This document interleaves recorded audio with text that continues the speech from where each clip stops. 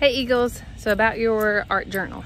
That is going to be new this week for my 4th and 5th graders, since you guys already have your Gmails and your Google Drive set up. So with your art journal, all you're going to do is open up your Google Drive, click that button to add new, and you want to add one Word doc or Google document. It'll be like a little blue notebook. So on there, you're going to title it your name and art journal. So it might say, for me, Abby Swingross art journal.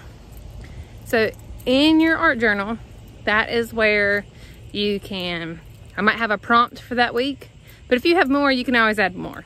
So I know for 1 week, we are going to be talking about your past projects and what worked, what didn't really work, or something that inspired you. So these are things that you can include your art journal. Some people like to journal every day. Some people like to draw in their art journal. So if that's something that you want to do, then you can just get a spiral notebook or even a sketchbook if that's what you want to do. That's perfectly fine. This is just one area where you can keep just your art thoughts in there. So after you have made that, if you want to share them with me, you can share them with me. If you just want to keep that a safe spot, keep it a safe spot. That's perfectly fine, okay? Hope y'all are having a great week.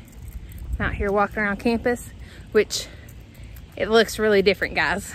So I know you're all gonna be like, what is going on when you get here to school? Because even, let me see if I can get over there.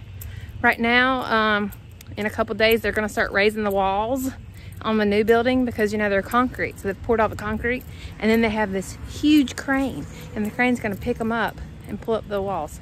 So if you can see, behind me, they came in yesterday and brought this huge crane in on like 6 flatbed trucks, and they put together this crane.